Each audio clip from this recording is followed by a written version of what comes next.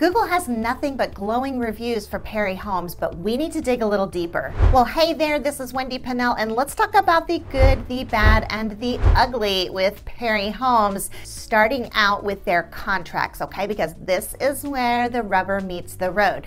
I mean, you can have the highest quality builder out there, but if they use a bad contract, you should walk away before you fall in love, right? Because if you've watched any of my videos, you know builder contracts are written by attorneys to benefit the builder, and they're almost always predatory in some way, right? And Perry Homes are no exception. Okay, so let's dig into that. Okay, what do you need to know about the Perry Homes contract, and what should you look out for? So let's start out with a really important one, and one that, you know, quite frankly, Perry is very predatory on. All right, so here goes. Okay, you ready? Under what circumstances can you get your deposit back? All right, so let's take a look at the actual contract, all right? And this is the first thing we read, okay? You ready?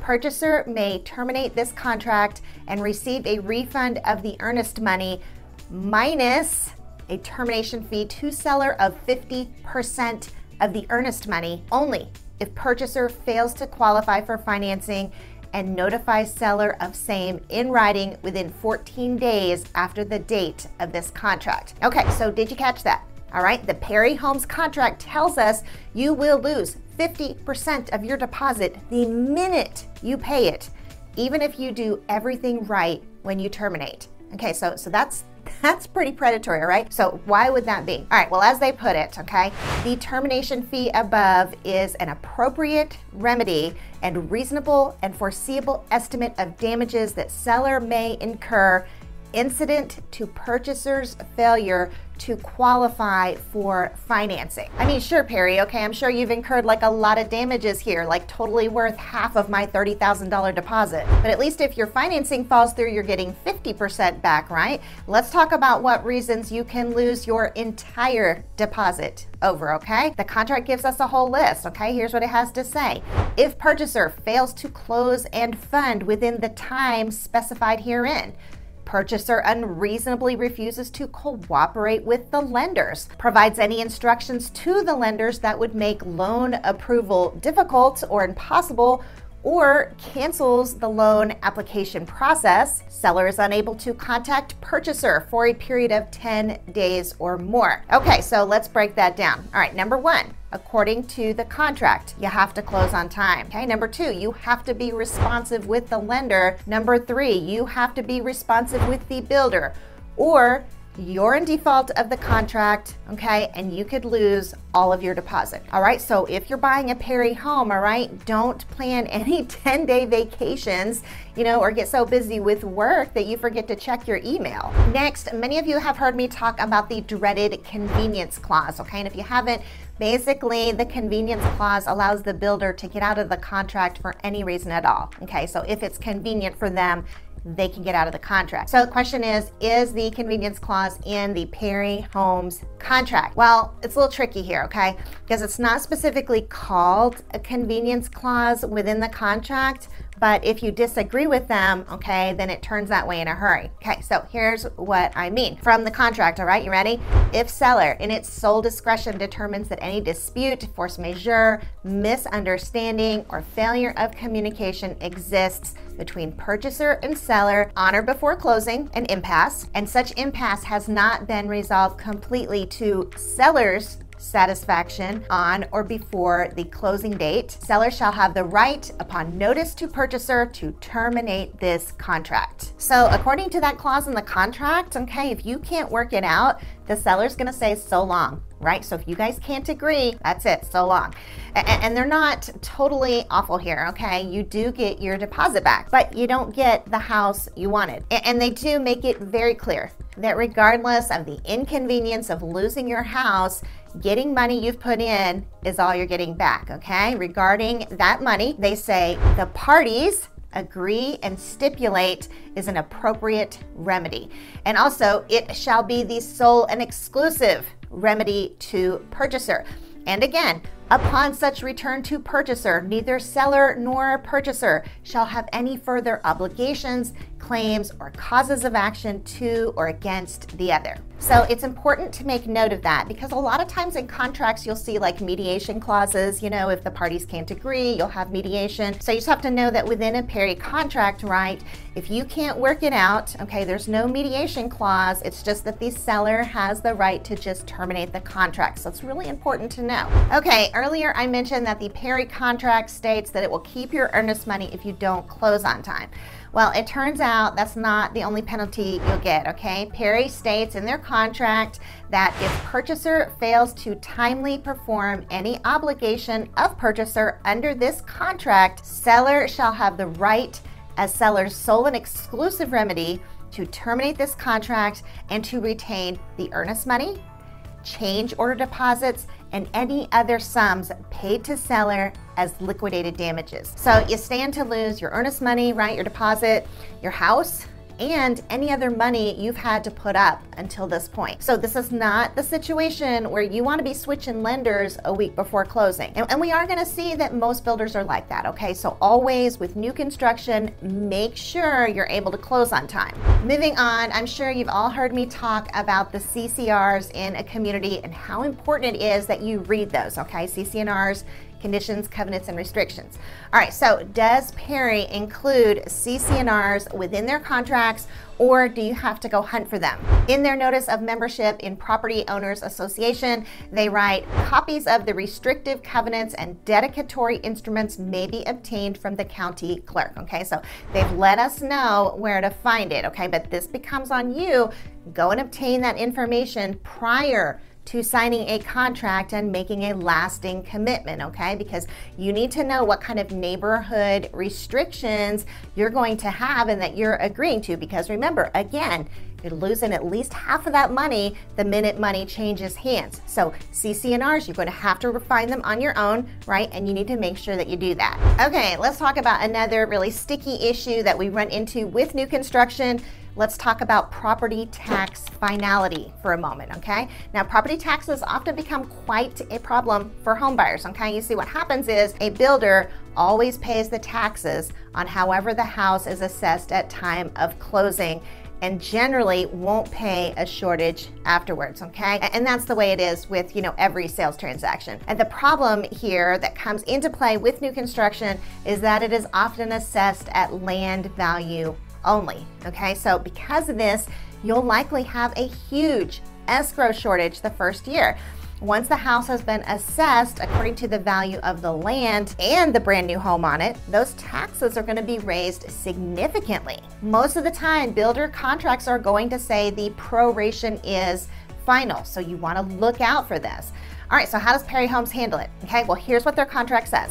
Seller shall pay all ad valorem taxes upon the property through and including the preceding year.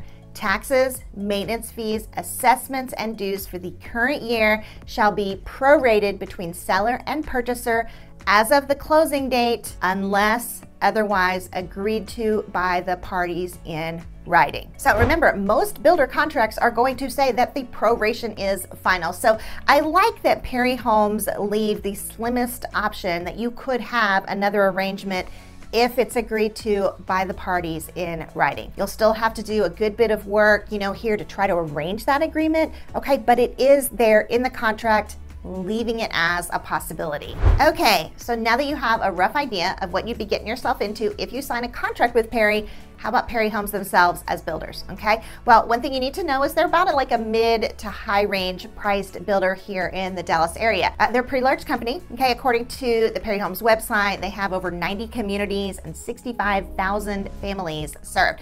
In fact, they even report, we are one of Texas's largest and most trusted home builders, okay? So that's a pretty confident claim, but the company has been around since 1967. All right, so what about Perry Homes like architectural style, okay? Is that gonna work for you? And this, I can tell you, this is where they're very popular, okay? The majority of Perry Homes in the Dallas area, they all tend to have like a similar front elevation, right? And the way Perry describes it is like a transitional style with a combination of medium pitched gable and hipped roofs paired with oversized windows. They do have some elevations with the low pitched roofing, but not nearly as many. So, you know, people who like that particular style of like the angular high pitched roof okay, they are really drawn to Perry Homes. And most of the time, you'll also have like a wall of windows in the back, all right? And that is just like a hugely desirable feature right now, right? Because and it's obviously because it brings in so much natural light. Also, there are many one-story options with Perry. Okay, so like whenever we have a buyer in an upper price range who's like, hey Wendy, I want a nice home, but it has to be a one-story home. Okay, so whenever I hear that, like Perry Homes always comes to mind. For example, in the Mustang Lakes subdivision in Salina, 15 of the 19 homes that they offer come with a one-story, and it's like that in most of their communities.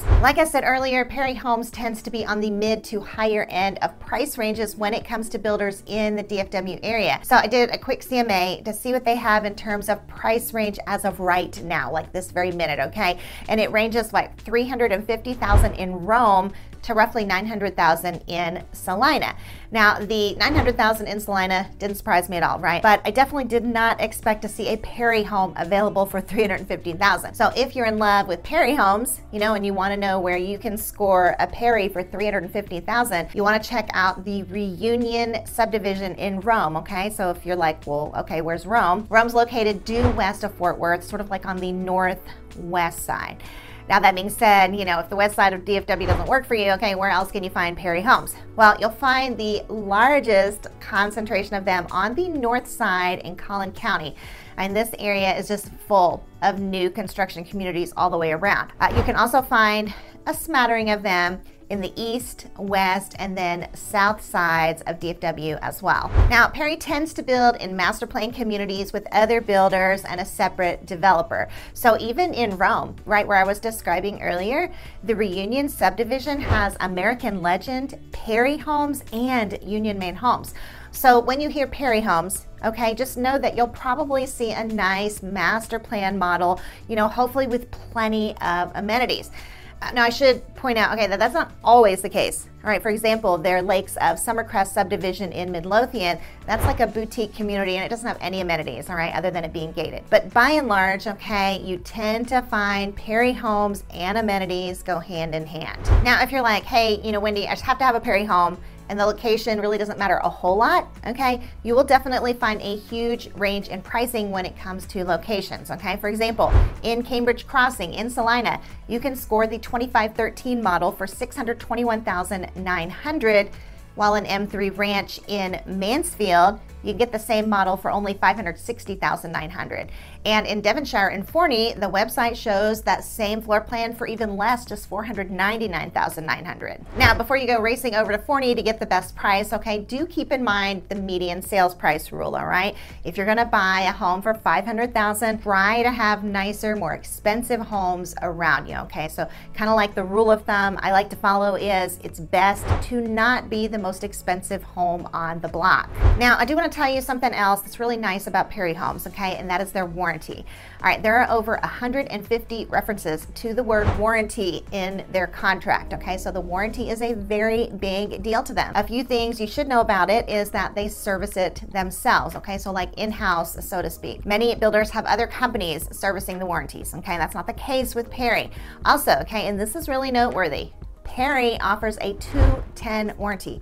All right, most builders offer what's known as a 1-2-10 warranty, okay? They'll cover like functional items for the first year, 2 years for mechanical, and 10 years for structural, okay? So that's not the case with Perry. They offer a full 2 years for both functional and mechanical, okay? So, you know, with Perry, you essentially get an extra full year warranty on functional items if you go with Perry, right? And I must say, okay, our personal experience has been that our clients have been extremely happy with their Perry home.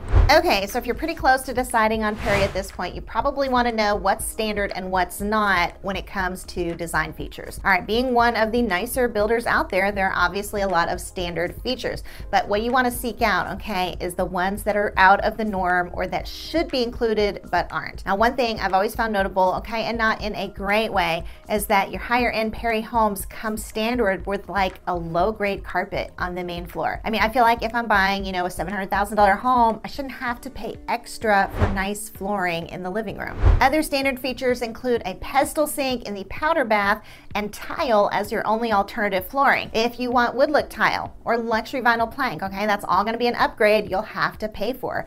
So Perry does have some generous items that come standard, but plenty that don't. Okay, so if you want to do a new build with Perry Homes, allow a generous budget for the design upgrades, okay, because you're going to need them. In terms of their website, it's an easy to use, navigable site, okay? You can filter by region, sub-region, and by city. Under their main filters, they list all of their communities, and I will say it would be nice if they listed what cities those were in.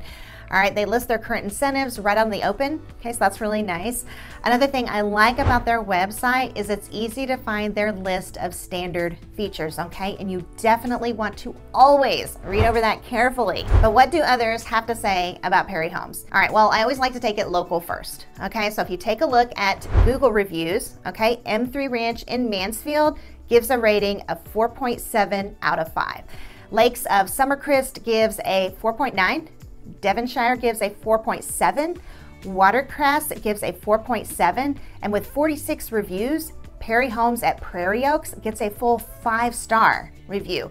Cambridge Crossing gives a 4.9 star review, Trinity Falls gives a 5, Mustang Lakes gives a 5, and Parks at Wilson Creek also gives a 5. So at a local level, okay, Perry Homes get outstanding reviews. But how about on a national scale? Well, Consumer Affairs gives them 1.4 stars, and the Better Business Bureau gives a B- rating.